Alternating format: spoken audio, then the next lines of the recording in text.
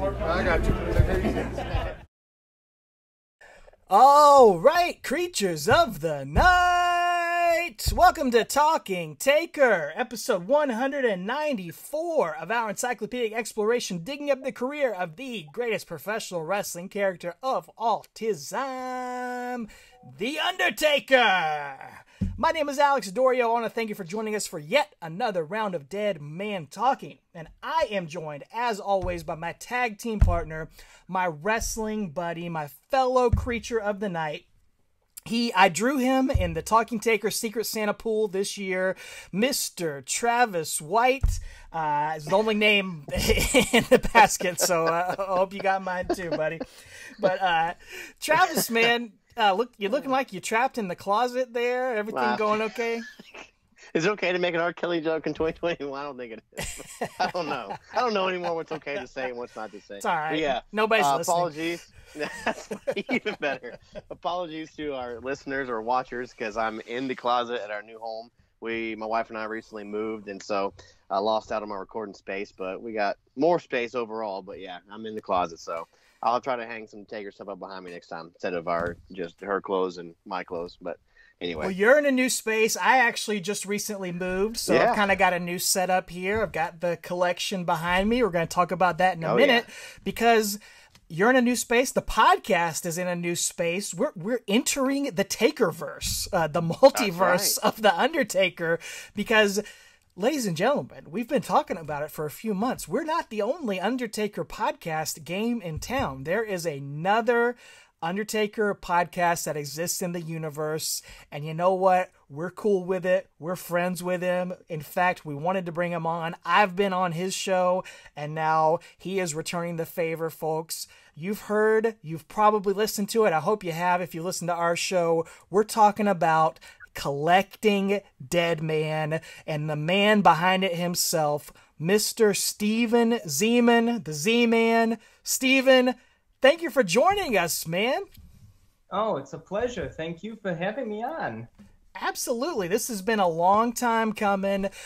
You've been doing the podcast now since March-ish or April or okay. March, April. Right as we were ending, I think. Right near the time we were wrapping it up, wasn't it? Yeah, I think so. I think it worked out perfectly. Like right where you were doing your last episode, I was like getting everything ready to start my first one. So it's just like perfect timing. Very cool. Yeah. Every new beginning comes from some other beginning's end, as they would say. Wisdom right there from Travis White. So that's awesome, man. And you've kind of taken a different twist on this whole idea of doing an Undertaker podcast. You know, we, of course, covered every single Undertaker match in chronological order, much to our dismay. But perhaps, I mean, you may have taken on even a bigger undertaking, if you will, Steven. Explain to people sort of the idea behind your podcast and what it looks like for a typical episode for Collecting Deadman. Sure thing. So when I was like getting everything ready to start the podcast, I wanted something different. And I wanted to blend both things of what I liked, my collection of action figures and also Undertaker matches. So each week I would like go through like what's happening in Undertaker news or Undertaker figure news. I would go into what I have picked up in like weekly purchases, and then I would dive, do something towards, a favorite Undertaker match of the week, or if something like I just did the Survivor Series bracket because it was Survivor Series time. I like do stuff around pay-per-views, some of my favorite SummerSlam matches, favorite Royal Rumble. So like it's things get spread out, things may overlap. Like I'm doing look backs with Randy Turco and Kane and Night 10. So things overlap there. You get the tag team matches and also the Kane history. So it's like it's fun to like look back different matches each week. And then to finish off the episode, I take like a weird or what the F piece of Undertaker merchandise, talk about that, and everything gets added into my collection sooner or later. So even the worst piece of Undertaker merchandise will find itself into my collection sooner or later. That's because you're a true fan. Exactly. And we're going to have to talk about Randy Turco later. We're going to have the battle over Turco. You kind of stole him away from us here. And Whoa, he's joined you. Turco on a pole match. Yeah, I mean, he's opened the forbidden door between our podcasts, I would say. Hey, that's true. I mean, the genesis is ultimately, right, you're trying to basically create the greatest collection of Undertaker merchandise in the universe. I mean, isn't that your ultimate goal? It is. My ultimate goal is eventually to have like at least every Undertaker action figure made. Wow. Well, there's some of them out there which, like the 1 of 100 classic superstars, the Hasbro mail away. It's like a lot of them, a little pricey. A little of them, a couple of them pricey, a little out of reach. But as long as I can encompass a good selection, almost complete, that's good enough for me. And I think that's what makes collecting great is that it's something that this is not an easy collection to accomplish. It may not be something you ever accomplish. So you could do it for the next 60 years if you want to do it. There'll always be things to chase. And with The Undertaker, there's probably always going to be new things being made, right? Exactly. And, there's always going to be something new because his imagery will always be owned by WWE. Right. Yeah, so that's true. It doesn't matter if Mattel has the license or in 5 years someone else gets the license, and all these other things like the Foco bobbleheads or Funko or everything else that WWE has a license with, Undertaker will eventually be made. Mm-hmm. So it's not like anything stopping. And Undertaker is so engrossed in WWE that he's never gonna give his license away to somebody else. No. And he's never gonna lose WWE, and WWE's never gonna lose him. So they're always gonna make something of him. They're gonna continue pumping out that product, even if it means going back to Mean Mark to those days to make those shirts. And there's a Mean Mark figure coming out soon. I can't wait for that. Which I never would have guessed they would have made, but I love it. Making it. So gotta add that. Well, Travis and I, we've been really lifelong wrestling fans, since we were in elementary school, basically. We've been friends since middle school. And, that's sort of why we started this podcast, this lifelong journey and fandom. Where does your Undertaker fandom come from? What are your early memories? Why is he such a meaningful, important character to you? Yes. I always go back to the first thing I ever saw of him, and that's him hanging Austin on his symbol. I was like 6.5 years old, just flipping channels, late at night, which I shouldn't have been. Yeah, that was late at night, dude. So I turned on the past your bedtime. Turned on the TV when I shouldn't have, so I got in trouble the next day. So it's worth it. It was worth it, exactly. It was worth it because I saw the last moments of Monday Night Raw, where Undertaker hung Austin from his symbol, and he had his eyes rolled back. He had the ominous music playing, and then him touching the symbol, and everything about it. Everything about it just captured your imagination. Mm-hmm. And you had Paul Bearer around him. You had his druids. It just the imagery. It's nothing I've ever seen before. Yeah, what is this? If you're flipping through channels, I mean, and that was the whole mindset of like Vince Russo back then was to try to catch people like that. And that he succeeded with me because December of '98, and we're talking December of 2021. So you have like 22 years later, 23 years later, and I'm still a fan. That's awesome.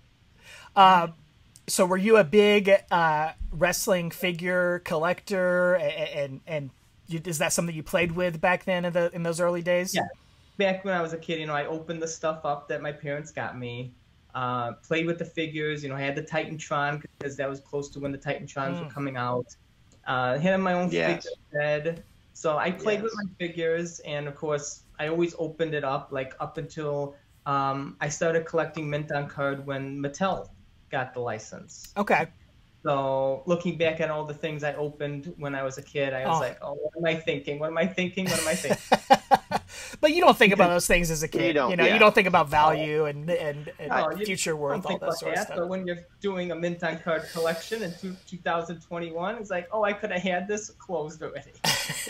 That's funny. Like, we were just, in the process of moving right now, and I opened a box of mine that has Star Wars characters from 98, 99 when they re-released, like, did the redo versions in theater, and then right before they released what's the first Phantom Menace. I have these figures in the box still. My son's like, can we take these out and play with them? So I was like, no, you're not. You're not. Those are 23, 24 years old. Like, we're not getting them out and play with them today. So we're gonna keep those. When I pass away, you can sell them and they'll be worth something. I got Darth Maul, Qui-Gon, stuff like that. So yeah. Anyway, I understand. So yeah, that's funny. Do you remember the first Undertaker figure you ever had? Yes.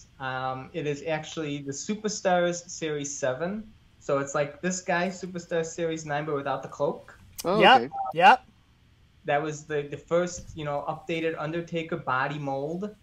So it's like how I saw him when he was doing the thing with Austin. So it was like perfect. Exactly. The one you're showing right there. That's him. I remember that. I remember that vividly being the first one I ever got.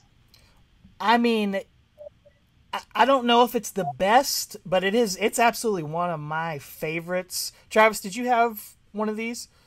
No, I didn't have, but I remember playing with yours. I had the big, tall Titantron one. That was next after that. Right after this. Okay. Yeah. But I remember using that one at your house when we would do it all the time. So that was great. This one. I love that one. I'm gonna destroy my my shelf up here doing this episode tonight, but that's all right. I wanted to do it so I can have them in reach.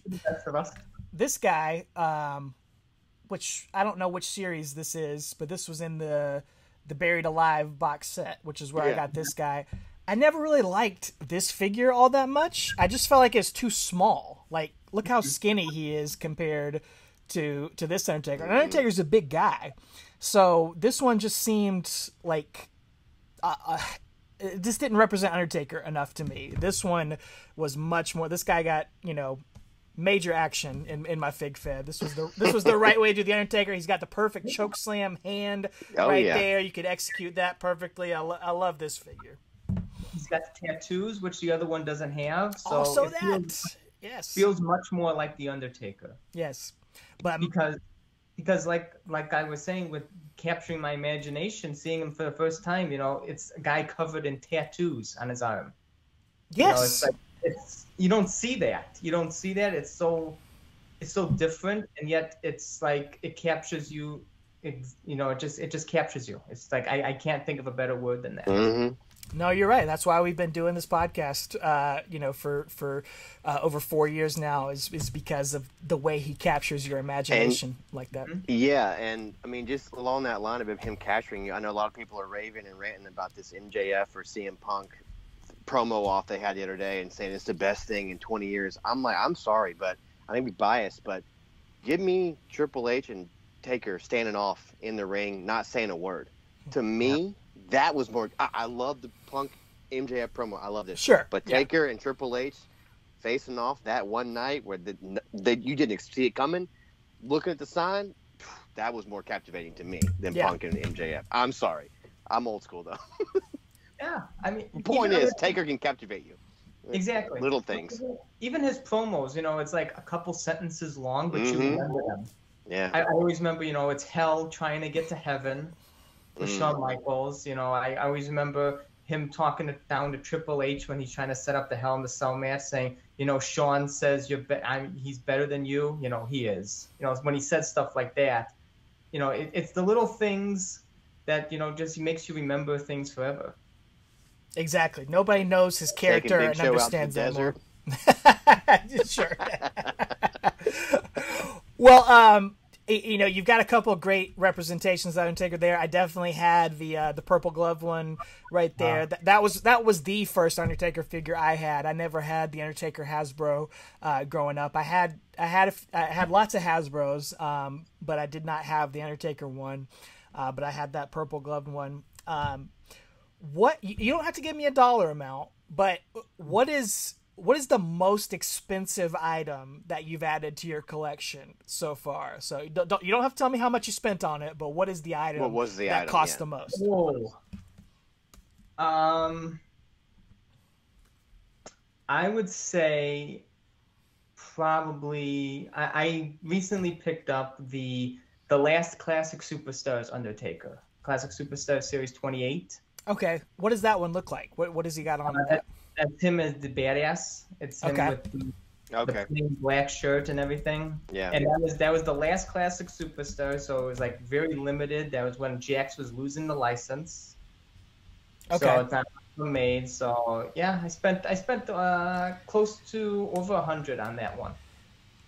Nice pretty penny on that one. Okay, I'm looking at it now. It's he's got like a black t-shirt and jeans on. Yeah. Okay. Mm-hmm. I have never seen that figure before. That is Right? I never knew it existed before. I did not even know that checked it. existed. Yeah. I wonder if I can let me see. Let me see if I can share my screen if this will show up. I don't know if this will. Did that do anything? There he is. Yep. Oh, y'all can see that? Okay. Yep. Nice. I don't know if that'll show up in the video or not. Nice. But yeah, there you go. There's that. Let's see. I lost my call. Okay. Stop sharing. I see you. I hear you.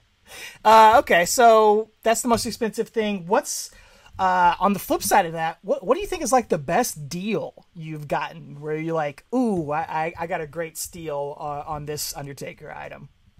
Probably I got the Classic Superstars 1 of 3,000 Undertaker for like less than Really? $50.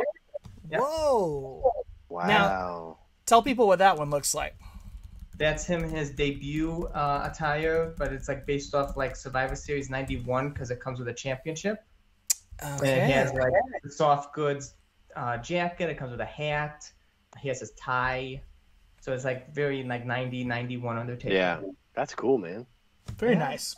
I try to get a deal on everything I buy because you Of course. gotta either make an offer or don't jump on the first thing you see because there always may be one out there that will come up later on, or maybe the person will send you an offer if you watch it long enough. So I always try to get a deal, not try to jump on things right away. You have to have patience in the collecting game, for sure. You have to have patience, and even though you may want it and you say, "Oh, I need this," but it's like you just got to back off a little because you don't want to spend too much right away. Yeah. Right. Yeah. Rarest / weirdest item that you've added to the collection so far? Oh. Well, weirdest item is I got a tube of candy with a little plastic mini Undertaker bust on the top. Yes. Nice. From like probably like 98, 99-ish, Yeah, probably. yeah. Candy jerkers, I think it's called. Like on the way out of like the supermarket, it'd be like right there in the candy out. Yeah. Yeah. Yeah. That's awesome. That's awesome. Do they so even that- still make stuff like that anymore? Because it was so big when like we were It was- kids. I know. I remember that as a kid. I remember all those candy products that WWF used to have. Mm-hmm. And like Pez and stuff. Yeah, Yeah. and they have like the candy bust of him. I have. I told myself I don't think I would get into candy, but here I am. I have all this candy merchandise of Undertaker. As long as you don't eat it. No. I don't want to be the person on the news that eats 20-year-old candy. Hey, that wouldn't be the weirdest thing on the news. Well, I was listened to your latest episode, and you were talking about the one that's like motorized, where he'll like spin around or do something. And I definitely had stuff. I didn't have an Undertaker one, but I remember weird candy items like that, from back in the day. So that made me laugh. Yeah, I remember that very vividly. Now you do a segment on the show. You talk about. You have the Buried Alive segment every week on the show where you take one of the worst, crappiest, ugliest, stupidest Undertaker figures or merchandise things, kind of sort of WTF type Undertaker items. Give me like your top 3 or your top 5 absolute worst things that you've come across Undertaker merchandise so far? Okay. Putting me on the spot here. I know. Hey, man. That's how it is. This is journalism right here. Okay, one of them will have seat. to be, even though I love the series, one of them will have to be the Maximum Sweats. Dude. It's just, yes. it is so awful, but I have such a soft spot in my heart for the Maximum Sweats, but they are so awful. I would say the classic Superstar Series 1 Undertaker is pretty bad. That's another one. It's just too much of a mashup. Let's see. Oh, there it is. Oh my God. Look at that face. I never had these. I remember them, when they came out, and I don't want that. I remember us like seeing those in the store and being like, nope. No thanks. Not gonna do that.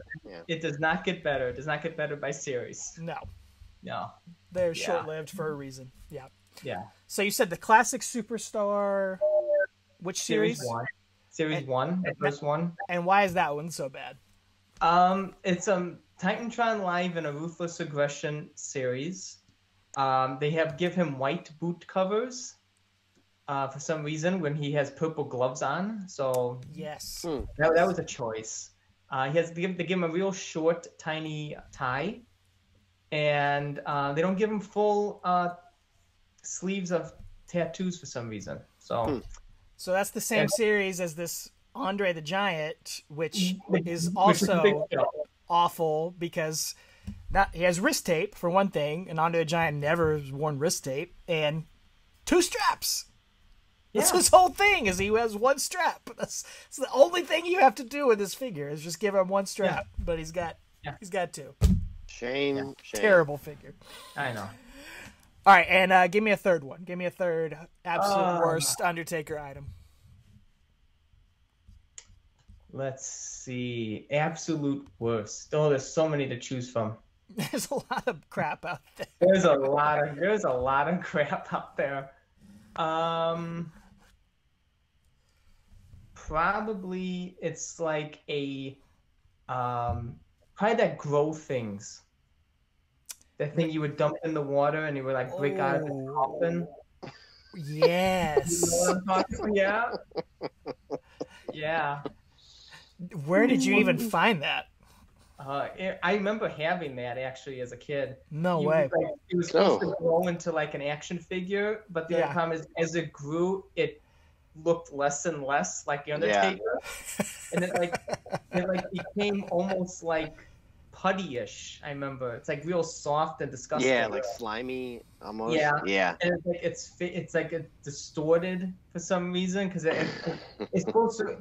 As a small thing, it's very detailed, but as it grows, it just becomes distorted and disgusting. So yeah, I can't forget about that. All right, excellent. So those are some things to avoid out there, but plenty to avoid out there. Now, I've got my collection. You know, if you've been listening to the show, my long-term goal is I want to get a figure to represent every one of the Undertaker's pay-per-view opponents. So I've been slowly but surely going through that. Again, I'm not in any rush to do it, and it's fun to do it slowly. I like to find stuff in stores when I can, but I'll go to eBay and buy stuff every once in a while.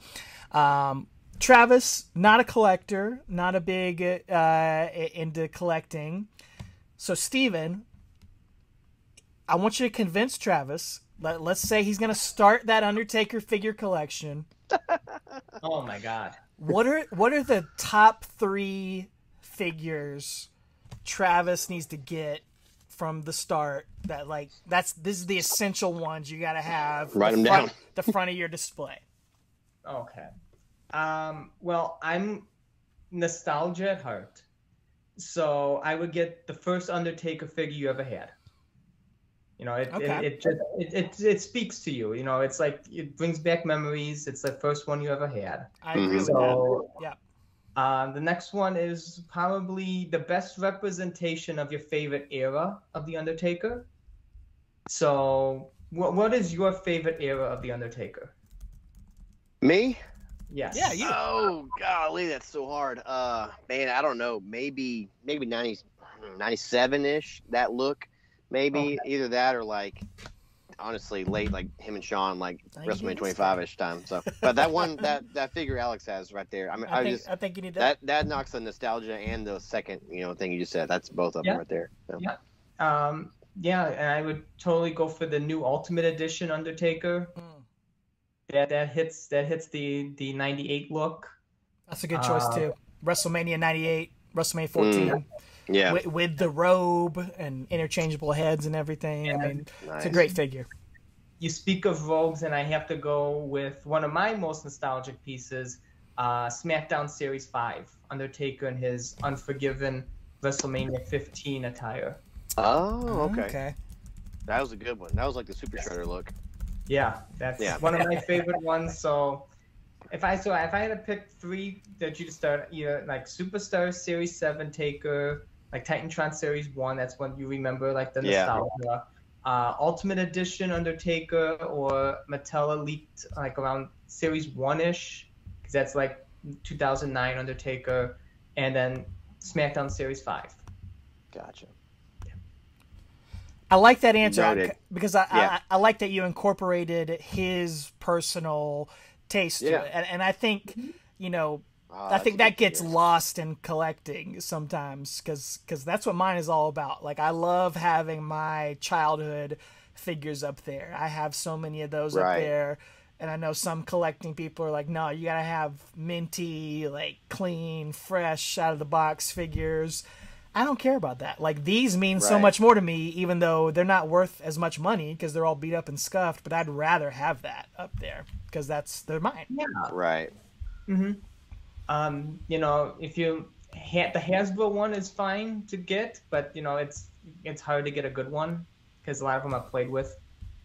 Yeah. Well, let me ask you a question. What's your favorite Hasbro, Jakks, Mattel? What's your favorite I guess toy company that's done the figures? What do you think has done the best job? I guess.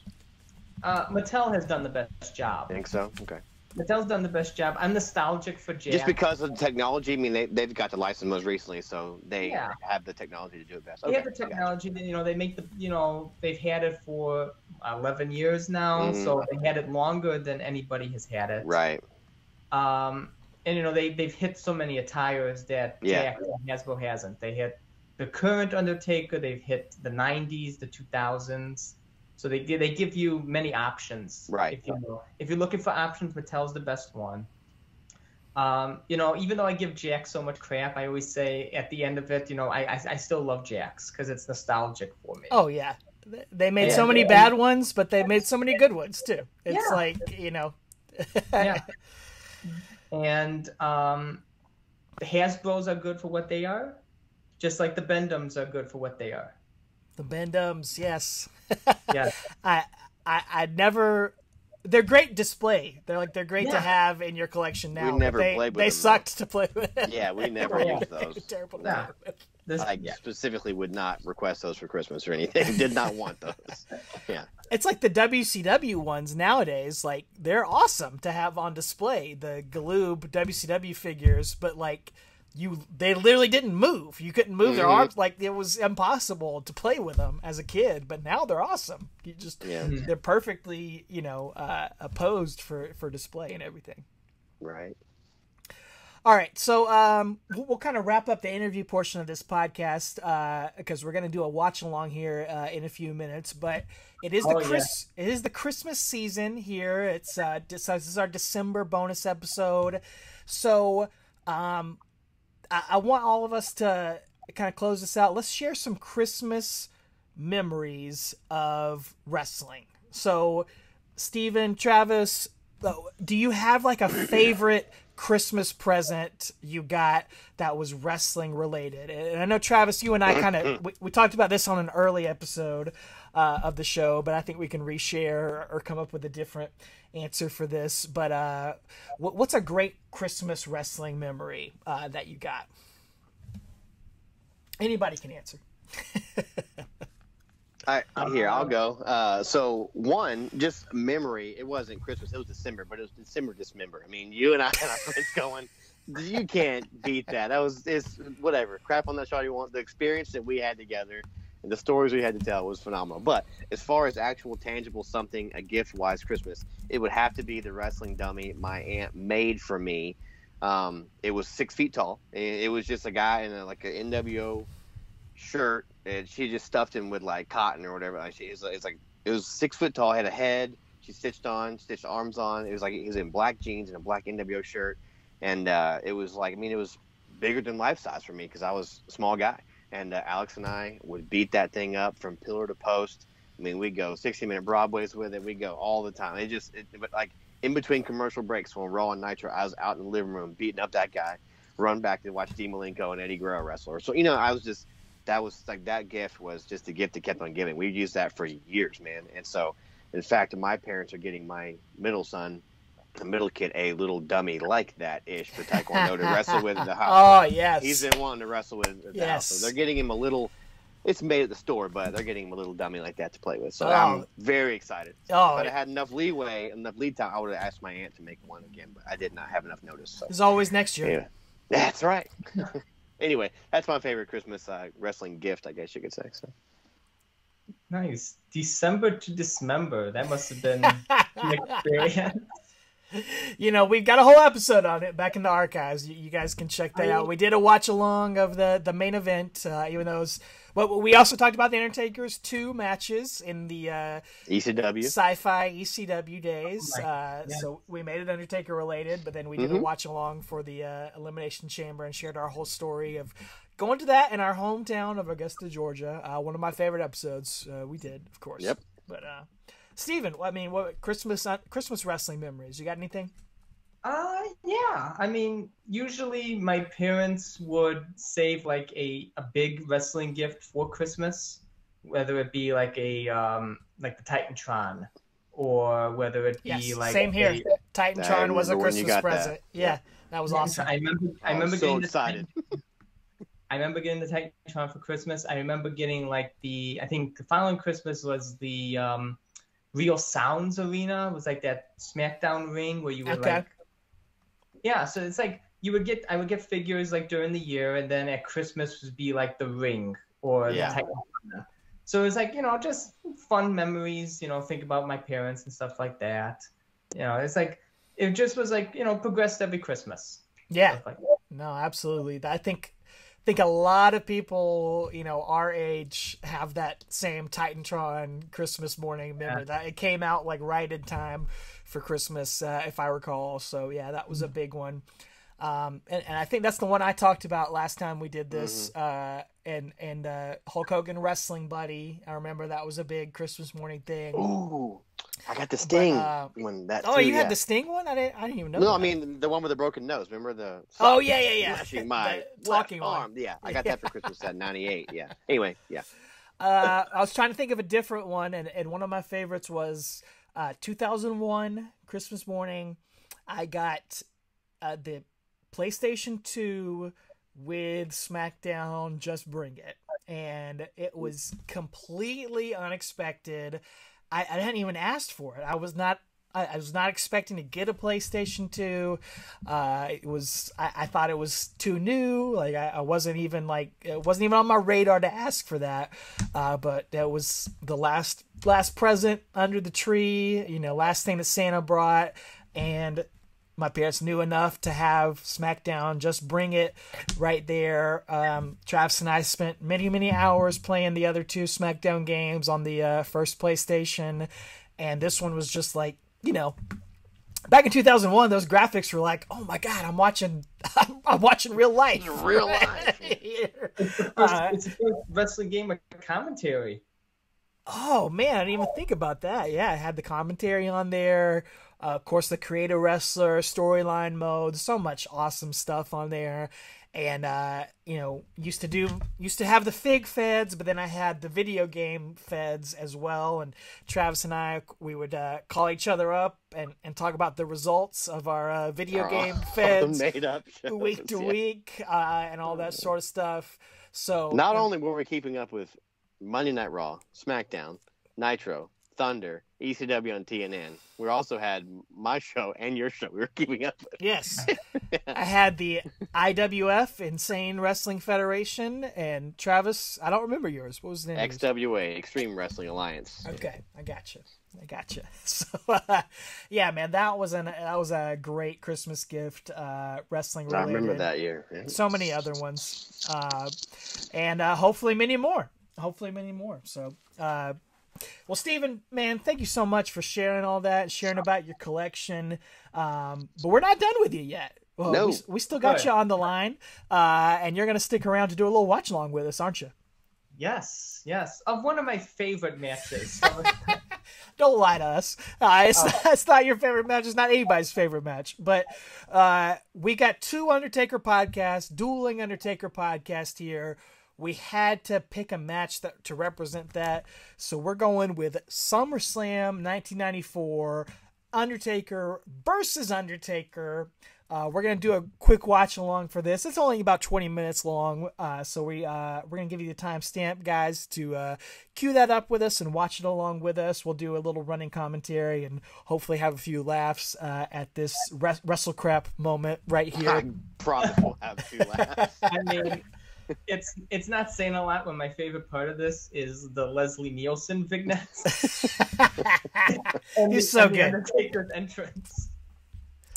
Well, if you want to join us with that, of course, we'll make it entertaining for you, even if you can't watch along with us. But on Peacock, it is SummerSlam 1994 or SummerSlam Season 7 and Episode 1. Episode 1. Yep.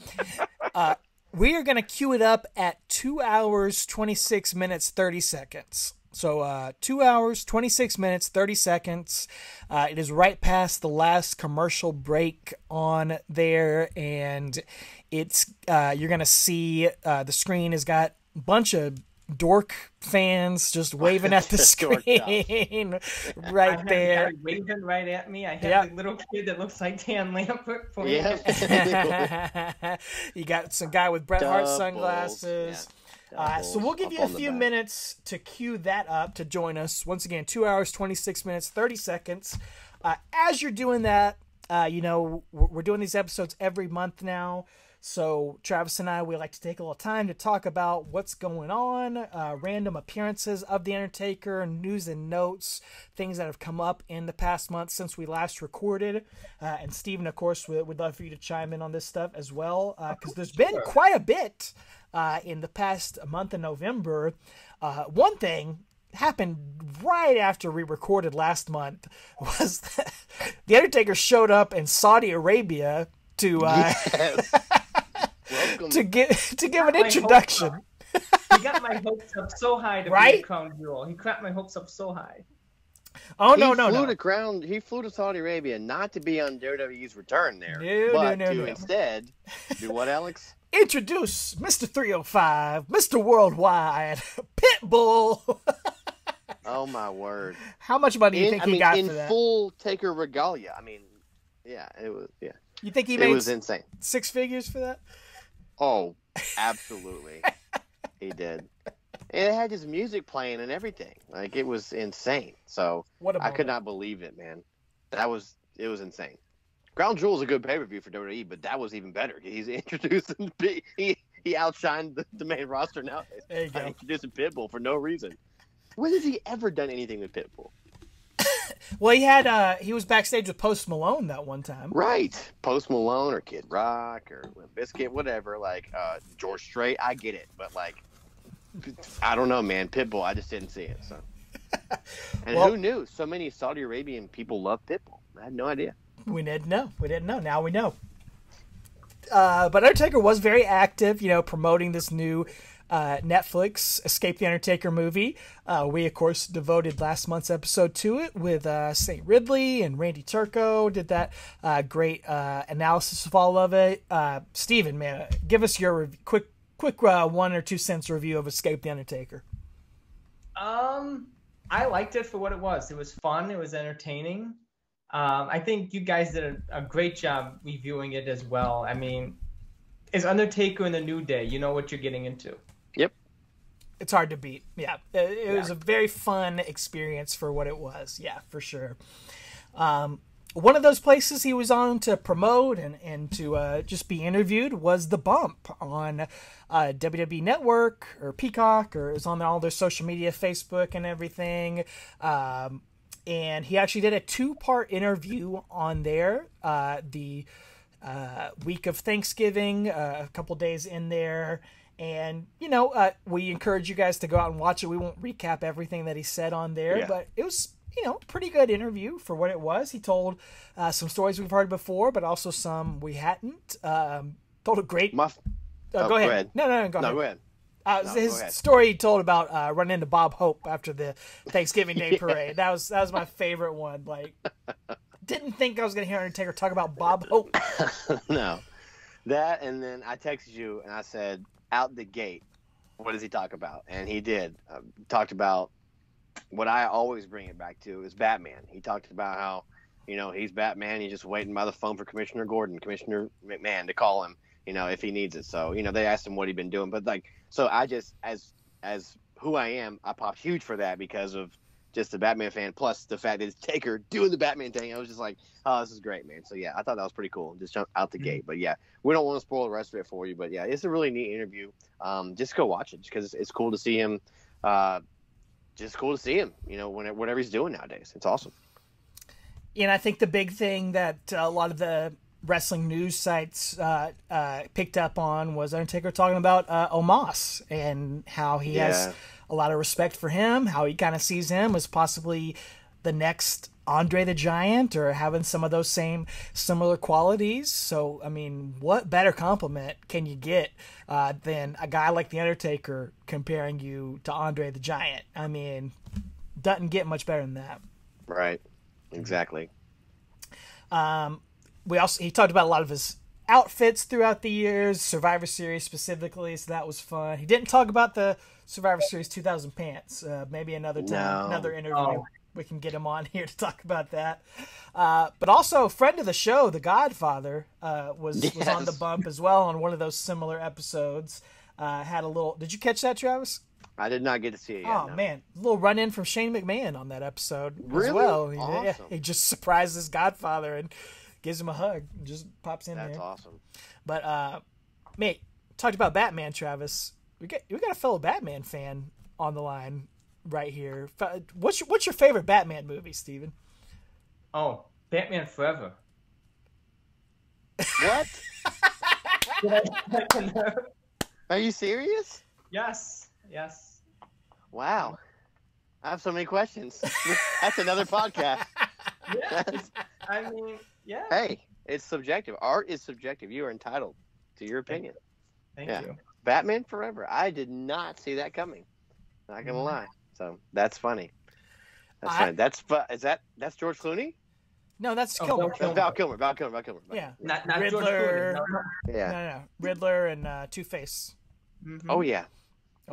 Yeah. I loved it, man. When I was, you talk about nostalgia, man. That one. Oh, that's deep nostalgia for me, for sure. Absolutely. And then Travis, we should mention the Broken Skull sessions as well. It's come up, so many times on here. Everybody on the Broken Skull sessions just about has an Undertaker story. And this month's episode was Jeff Hardy. Travis, you are one of the biggest Jeff Hardy fans out there. So tell us what Taker said about, or Jeff Hardy mentioned about Undertaker on that episode. Yeah, another great interview. Austin's amazing. He's so good, and I wish it was twice as long as it was. This was a really short one. It was just slightly over an hour. I feel like a little bit shorter. Shorter. Yeah. But they talk about obviously that iconic match, that world title match on Raw in the summer of 2002 that we covered on here. And just the iconic call from Jim Ross. Make yourself famous, kid, and just all that. But Jeff just talks about how that match is what put him, like, he can never repay Undertaker for what he did for him in that one night, and it just, I don't want to spoil everything he says, but I want you guys to go watch it. And he also talks about how he personally derailed his own momentum right after that. This with the Undertaker, he made. right here. That Undertaker right there, Big Evil.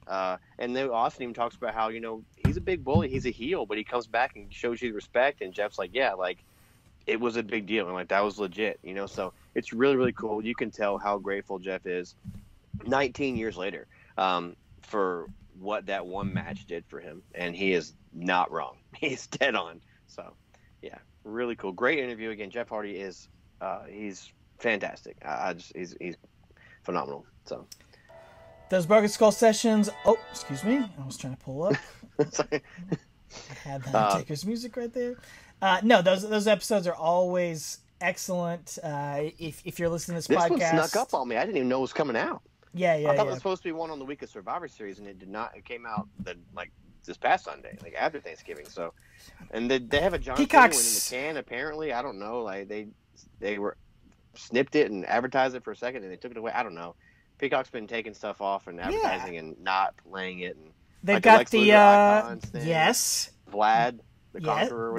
Yes, the Nexus documentary, which they're never going to show now because there's no more Nexus members on the roster anymore. Like the entire Nexus is gone. Well, Wade Barrett is on. I commentary guess he's NXT. still in commentary. That's the only one you can do. But you're right. The rest of them are gone. So, but yeah. Anyway.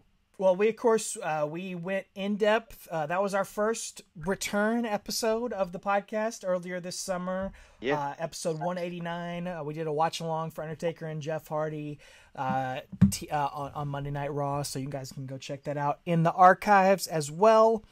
Great. The Austin podcasts are always so good. Such a good interviewer. Can I do my Steve Austin Broken Skull Sessions impersonation for you? Absolutely. All right, here it is. That's what he does every interview. Like, dude. Yeah. Dude. And that, too. You know what he didn't do this time that he always does? And thank God, he did not offer him alcohol. That would have been rough. He didn't.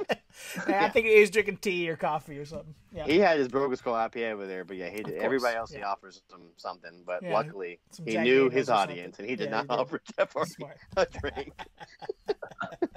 So anyway, all right.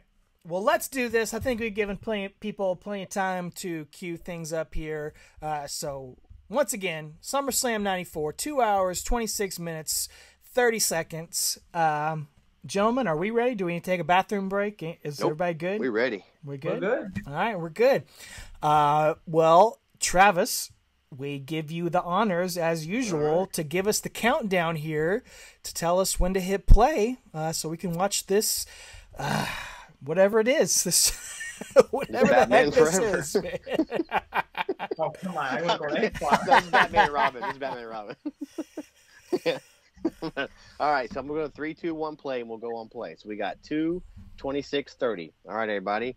3, 2, 1, play. All right. Here we are. Everybody's waving at us. That guy. Wow. Such a 90s crowd. Oh, my God, yeah. Oh, mine's talking to me. It's supposed to be muted. Sorry. There we go. Look at that jacket.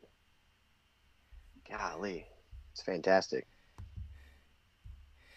You guys keep talking. Mine froze up real quick, but I'll catch up to you. Ted DiBiase's coming out in his sequin jacket, $1 million jacket, coming out there. The guy who introduced Undertaker to the WWF. That's right. What's your timestamp? I got 2:27:07, 08, 09, 2:27:10. He's in the green light, basking in the green light. Okay. Is that what you got, Steven? Yeah, 2:27. Yeah.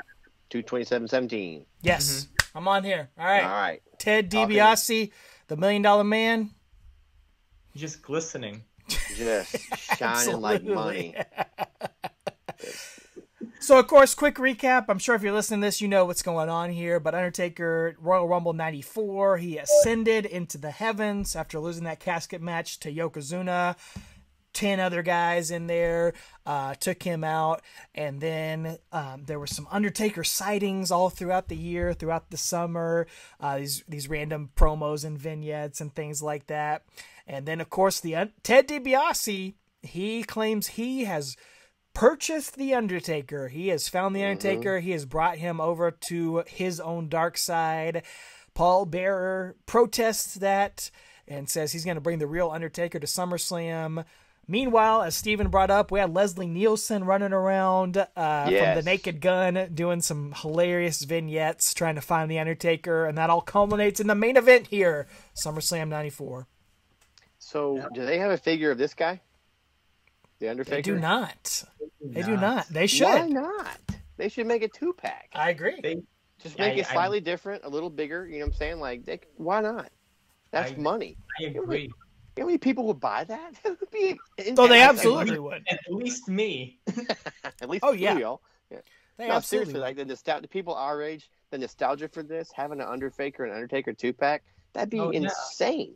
You're welcome, WWE. Do that. Yeah.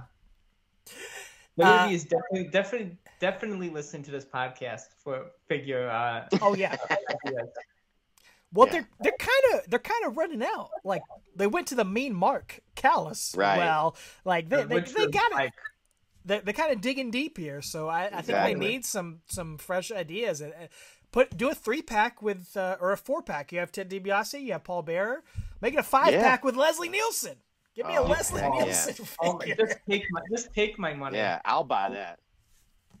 That will get me to buy figures. There you go, right there. Again. Of course, this is Brian Lee, also known as Chains in the WWF. Was in ECW, kind of bounced around, did a lot of different things. A friend of The Undertaker here is playing this Underfaker role. All things considered, doing a pretty good job. Like, not a bad representation, from far off with the hair in the eyes. Kind of pulls it off okay. It is his cousin. Are they cousins? Yeah. I didn't really know that. Oh, wow. Well, there you go. There he is. And this is all taking place in my hometown of Chicago, Illinois. I thought you were from Florida. I didn't know you were from Chicago. Yeah. All right. Chicago. So you would have been Chicago made. You would have been about 1 year old when this was taking place. 1.5. I was born in October '92. So there you go. Almost hitting the 2 mark. Yeah. Wow. And Paul Bear, of course, over the top, but in the best way. Look at that casket. Custom made casket. So good. And this is something you don't really see. The Undertaker coming out in the casket. Right. He's usually got that reserved for his opponents. Mm-hmm. But the Druids, they can only afford 2 Druids on this night. I mean, what's up? These guys are slow. Yeah. What do you think of that casket? It's beautiful. I mean, yeah. I the artwork on top really makes it. It really does. I wonder if they have that in the archive place. Oh, they have to, right? Oh, it has his name on the side. I didn't notice that before. I didn't either. Paul Bearer getting it in exactly the right position, directing them as he does. I love that Druids can take orders from Paul Bearer. Well, who else would you take the orders from? Of course. They're not like ring race from Lord of the Rings or anything. They actually can take orders. Oh, that smoke rising up. The Undertaker is not in the casket. It's just the urn. The giant urn. Dude. This is the urn that would glow, wouldn't it? Like the flashlight urn? Yeah, we're going to see that in a minute. Yeah. Oh, spoiler alert. It's 94. If this is a spoiler. Yeah, this is also not the real Undertaker in the ring right now. What? Spoiler alert. Everybody can shut the pay-per-view off now. Yeah. If you're listening and you made it this far and you've never seen this match, I don't know who you are. I mean, this mega-size urn Paul Bearer has handed over to Earl Hebner. Big daddy urn, man. You think while Taker was off, he just put on some pounds or something? He's got to fit in that urn? Well, here's the weird thing about the urn is last time we saw the urn, it had green smoke in there. And then I think we've seen before with one of the earlier Survivor Series, it had some ashes and dust in there. And now it's got a spotlight. Flashlight, yeah. It's got the bat signal in there. Exactly. It has whatever it needs to have for the narrative of that day. Okay. It's like a superhero show. Whatever ability they need to defeat the villain, they have that day. So. And Paul Bear has never had more fun in his life than throwing this flashlight out around the United Center. Is this the United Center? That's awesome, Yes. man. Yeah, that's where the Bulls, man. That's great. This was the first dance right here, baby. I think it's the first thing of the United Center. It's literally the first dance, the first event they ever held there. Wow. August. Yeah, take that, AEW. The first dance. August 29th, 1994, we got here. Wow. That's And awesome. Look at this screenshot right here. Look at that. The shadow, the purple light of the Undertaker here, and a historic moment because as the Undertaker is in the ring with the gray gloves and the gray tie and the gray stirrups or whatever on the boots, we're going to see here the arrival of the purple gloves and the purple tie and the purple boots on the Undertaker. I mean, Steven, what's your preference? Are you purple taker or gray taker? Oh, purple. Really? Okay. Yes. Me too. Man, The color combination is so much better. Yeah, I mean, I like it. I think it's great, but I got to go with the original, man. The gray gloves for me is just what I grew up on, what I first came to love. So that's my personal preference. But interesting. Okay. Mm-hmm. Yeah, I don't think you can go wrong with either one. I just like the way the color pops. Like you said, the color, like your shirt right now, the purple on it, just popping for against the black there. So it's good stuff. I do like it. Man, he's even more like Batman. He got the bat signal. I didn't even thought about that. So it's great. So much Batman stuff here. Taker. Oh, what a great shot! I want a jacket like that. The buttons all over the back too. And this halfway at the back. This is all production right here. You know, yeah. SummerSlam 94, right before this, literally the match before this was Bret Hart versus Owen Hart, steel cage, fantastic in-ring, technical wrestling, the best of that sort of wrestling versus right here. This is all just smoke and mirrors, and it's the other side. Sports entertainment. Yeah. Sports entertainment. Boom. Yeah. Exactly. Yeah, I mean, that Owen and Brett match, before we started rolling here, I was laughing, fast forwarding to here, just how that was not the main event, you know? Like, that's insane, because that's one of my favorite matches ever. That's one, I remember borrowing that tape from you, and you were like, you got to watch this match, and I recorded it from one VCR to another, because I had to have that match on my own VCR. It was just, I mean, on my own VHS. It was insane. Look at this, the way they're taking the hat up together. I'm digging it. It's just awesome, man. I love it. I'm enjoying it. This is so fun. The crowd's on their feet, man. Except for, they're on their feet. All of them. And give credit to Ted DiBiase and Paul Bearer, because they're both, like, putting this over. Ted DiBiase knows he's screwed. He's just like... He's like, I'm out of here. Dang it. Paul Bearer comes out, you know who the real one is. Oh, absolutely. Oh, yeah. There's no question. Yeah. But they did what they could. Such a good town. You know, they drew the tattoos on Brian Lee, and, you know, they did what they could with it, and... He did make a few appearances, obviously, on TV and had a few matches. And, again, you know, for 1994, there's no real internet. You know, there's no smartphones or anything. Like, you could kind of pull something like this off and, like, make people question and wonder what's going on here. You couldn't do this in 2021 so much. No, they'd leak it and tell you they were going to do the storyline beforehand. It'd be ridiculous. I forgot this was in Chicago. What a great, like, I know it's a ridiculous moment, but what an iconic moment. And then, like, you know, 2.5 years later, he's going to win the title in Chicago at WrestleMania 13. Oh, yeah. Here we go. Oh, throat slash. Yeah, done. That's great. Ooh. And there it is right there. There it is. Yeah, he stops the punch, hits the uppercut. Oh, ducks the clothesline. Oh, shoulder to shoulder, face to face. This is great, man. Ooh. So it's got the Undertaker in there with the gray. I do like that, because if they were both in gray, it would have been a little confusing. Ooh, leapfrog, the Undertaker. Yeah. Ooh, big. Yeah, that's something you see every day. Nah. Not in this day and age, no. And that's the cool thing about this match. You travel back in time in 1994. You don't know what's going to happen with this. You don't know what Undertaker versus Undertaker means. Are they going to be in the same gear? How are you going to tell these two people apart? So, you know, that's kind of the brilliance here of Undertaker changing his look and changing his gear And it's the first indication, we've seen it. We talked about it on our show, Steven, like how many times Undertaker has changed his look. Yeah. People think, oh, he's just the Deadman, but he puts so much effort into, differentiating that and wearing different gear throughout the years. Yeah, and even when he stays in the purple, he still changes it up with like a different top, or different color. Different color purple and gloves and boots and everything like that. Yeah, when you get into like the late 2000s and stuff, he's putting different things on the side of his legs, like through every match, and it's stuff like I didn't realize back at the time, but when you go back and watch all the matches together, you really appreciate that stuff. Yeah. Oh, Taker just goozled Faker and threw him over the top to the outside.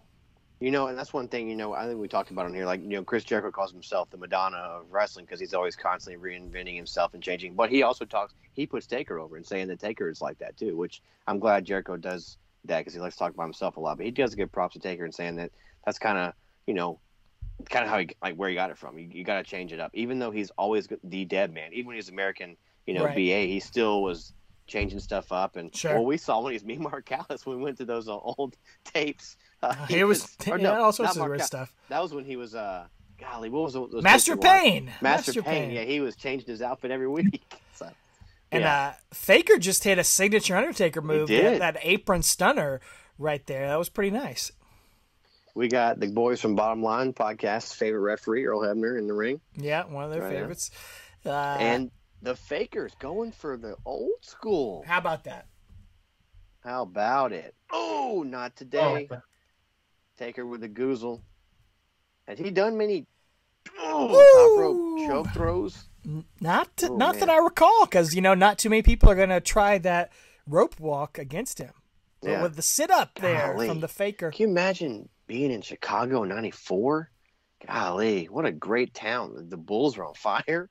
It's just, man, good stuff, man. This is happening. I'm going to show you how it's done, son. What a time to be alive, right? Yeah. You got Michael Jordan and you got Undertaker versus Undertaker. Yeah. You also have Brett and Owen.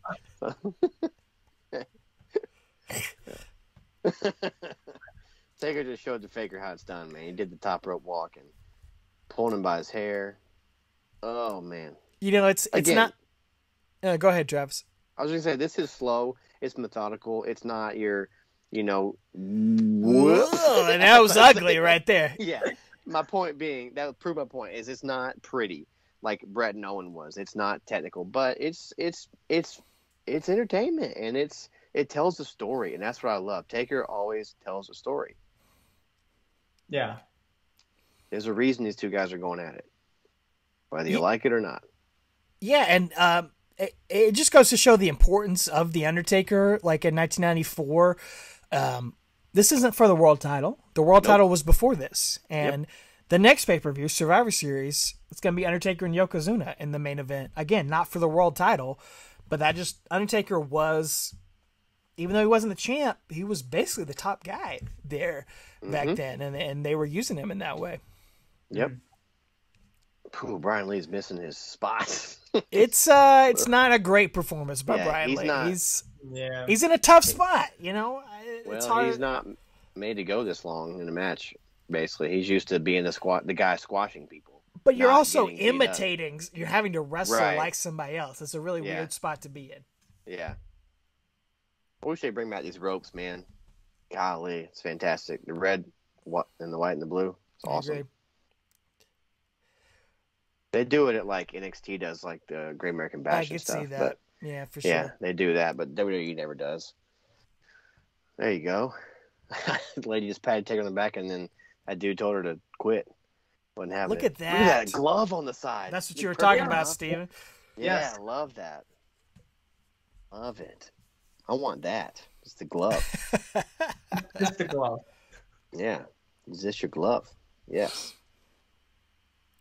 Now you see that look of the Faker there with the hair in his face. Yeah, looks pretty good. That's pretty good. Pretty good impression of the Undertaker. And he does a good job in his appearances on Monday Night Raw and Superstars and stuff when he's impersonating him. I think this Angle, this match gets crapped on a lot, and understandably, but Sure. you know, for what they're trying to do, I think they do a pretty decent job with it. That guy's T-shirt is way too big. A Razor Ramon kid walking down the steps in the back. Oh my God, he's wearing a shirt nightgown. His ankles. It's a nightie. Oh my God. They must have only had larges. His dad's like, I'll get you one, son. That's the only one they got left. Dad got him one his own size. Yeah, That's He can wear it. I think that's a Tatanka shirt, actually. Now that I look Is at it it. Tatanka? Okay, think maybe so. it is. Yeah. Is that worse or better than Razor Ramon? Oh, worse. Way worse. Undertaker about to go for the people's elbow. Nah, he's gonna go for the pin. Slow Yep. Uh-oh. Taker sits up. That would never happen today. They would have been flipped around, reversed toward the hard cam. You're right. They didn't care as much back then. Oh, Lord have mercy. Taker. Ugly tombstone Goodness. Taker just got tombstone on his head. Oh my gosh. DiBiase's like, why are you wasting time? He's Iron like, Sheik is crosses cheering him on the crowd. Over to the side. Cheeky baby. The sit up and the crowd goes mild because they. I can't take my eyes off that kid with the giant shirt. I know, that's the only You're thing welcome. you can see now. You're welcome. That's it. That's the only thing you Taker can about see. to. Oh, I love that spot. The tombstone. Never gets old to me. Flip over. Taker knows where the hard cam is. He knows where the hard cam is. I don't know for sure. That might have been the first time that's ever jumping? happened. Like the first time they did the tombstone. The flip over? Flip over. Oh, okay. 'cause Probably his Like first it's- leaping tombstone. Taker did a It jumping might have been tombstone that there, too. Yeah, Oh, for he's sure. not done with him yet, though. Oh. He's going to goozle him, pick him up. As he Going for- should, you know. This guy, time. One more time. this guy has stolen his identity. Got the arm hooked. for Look at that. extra You're coverage. exactly right, Travis. He is right there Taker in the middle. knows. Tatanka He's a Shirt freaking Kid pro, is dude. having a moment on the stage. TSK, man. I want a figure of that kid in the Tatanka Shirt Tatanka Kid. nightgown. Is it? Now I'm thinking, is it Tatanka or is it 1, 2, 3 Kid? I think it's Tatanka. I think we We'll have need to look that. it up. You got to add We'll have that to to the look up. collection. Paul Bear, say it one more time. Yeah. One more time. Hold up the. Look at that. 3 tombstones. Same thing he does to Kane at Goo! WrestleMania. Yeah. Wow. I didn't think about that. He does that to Kane too. Get rid One. of the faker. 2. And, 3. Yeah, that guy loves it in the yeah. crowd. Well, yeah. Mercifully. What's it's that over. kid doing? Yeah, to Orlando mercifully, Magic? it is over. There's the Sheik right there. Dude, did you see that airbrush Heartbreak Kid shirt? I got it homemade. Oh, man. The There's a kid in the fashion. Orlando Magic thing at the Bulls. It's because it's What's he Shaq. doing? It's a Shaq jersey, man. Oh, DiBiase is. I've just got the same hightailing it. jersey, brother. Yeah. DiBiase lives He's to running fight past another the day. Druids. He does, and the Druids come out with their rope belts. My gosh. Oh, there it is. Wow, you had that on hand. That's Wow. amazing. Why did you have that on hand? He was just waiting for this moment to show up. I was just going Why through my is that stuff. there? That wasn't planned. Either. That was not. That was insane. It was just there. One of the best things ever happened.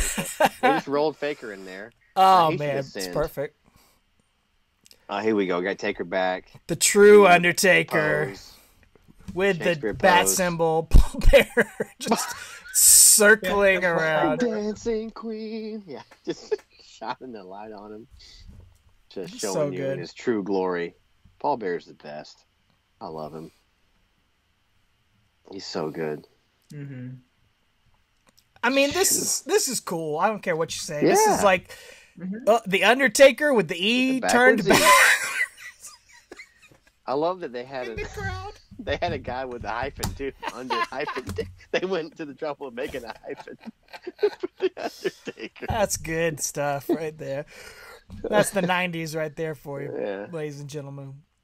Oh man, What? people sure are taking lots To of me, camera shots. I'm just kidding. This is the Batman Forever of wrestling matches here. Like the production, it's cheesy, it's goofy. We got the Macho Man out here for some reason talking to the camera. I have no Isn't he idea about to go to why. WCW?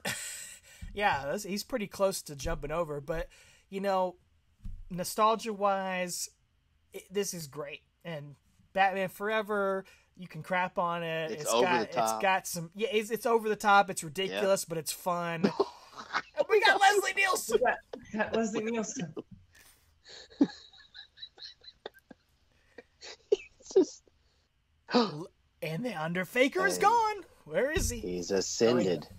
No, the point is... The pointing. Yeah. What's going on? I think it's to the case. It's closed. The case is closed. Oh, they had the money in the bank. Gosh, I love it. The case is closed. That's what he just said. Yeah, the case is closed. Leslie Nielsen, a genius, quite frankly. Copyright 94, Tiger Sports. That's how SummerSlam goes off the air, is Leslie freaking Nielsen. Yeah. With a gold briefcase. Gold Halliburton. Oh, I love it. What's y'all's favorite Leslie Nielsen movie? Oh, man. That's tough. There's so many that are just the same, but they're all funny. I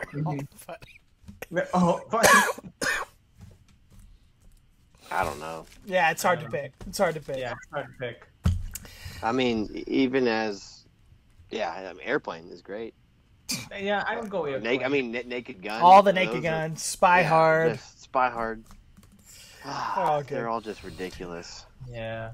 All right, Steven, watching it back, you said maybe not your favorite match. How you feeling about Undertaker versus Undertaker watching it back now?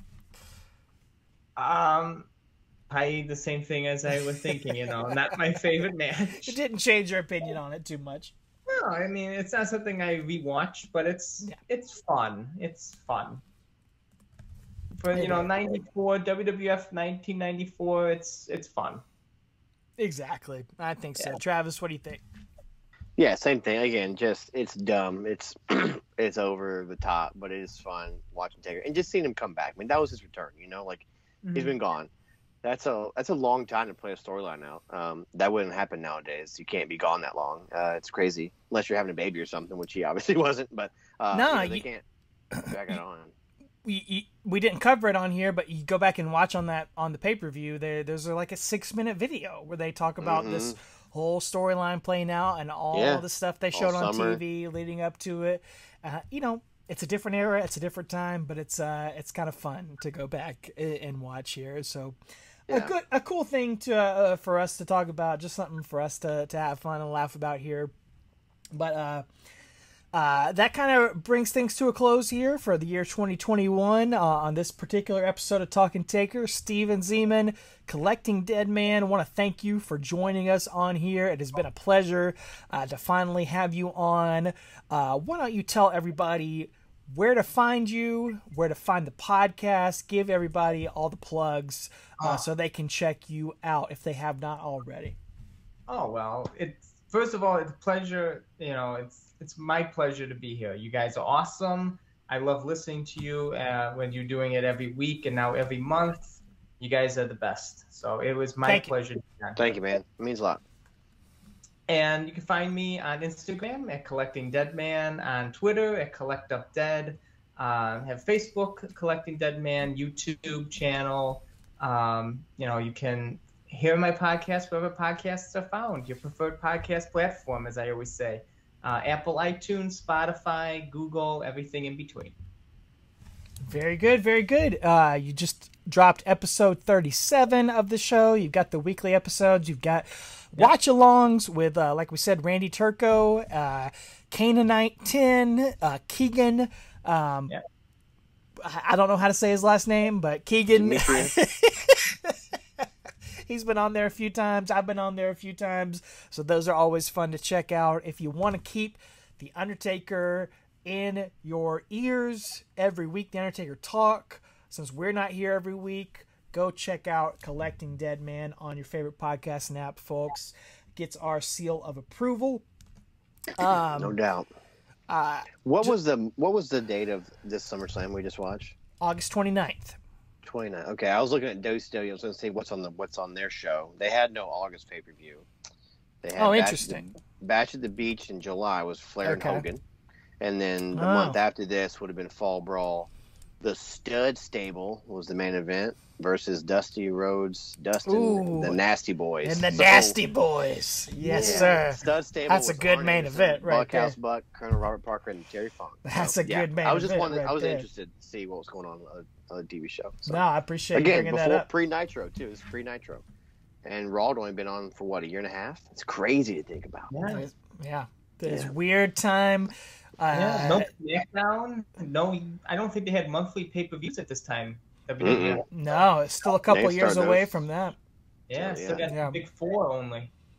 27 years ago, looking back at that. So that was fun to look back at. Just a few quick plugs here as we wrap up this episode. Want to, of course, give a shout out to the Bottom Line Wrestling Cast going through the career of Stone Cold Steve Austin.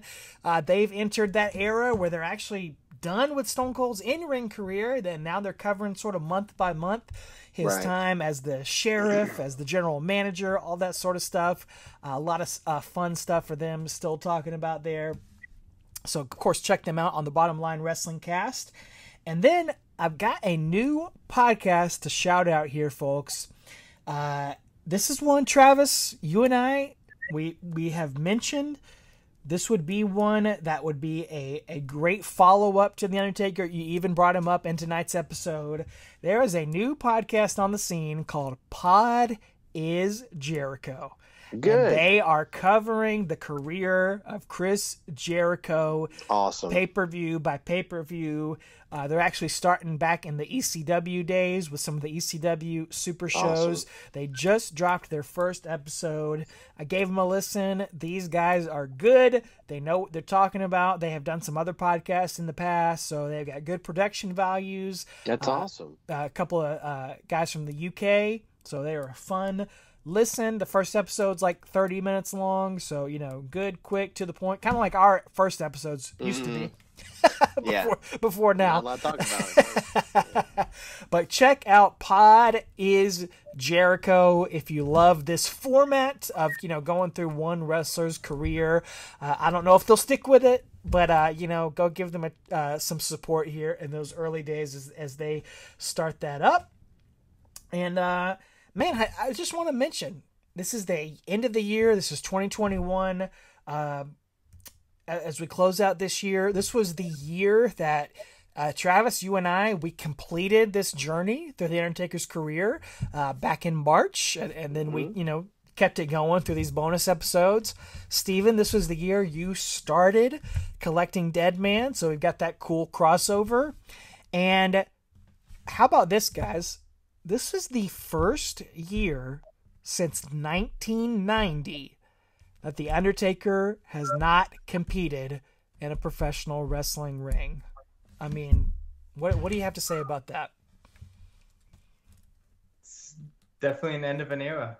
Yeah. It truly is. It's real. Yeah. It's real. Yeah. So, yeah, it's crazy. I was thinking they were going to announce his for ticket sales for WrestleMania, since it's 2 nights. I mean, trying to get 200,000 people to come, or 100,000 to buy 2 nights of tickets. You know what I'm saying? That's a lot of people to get.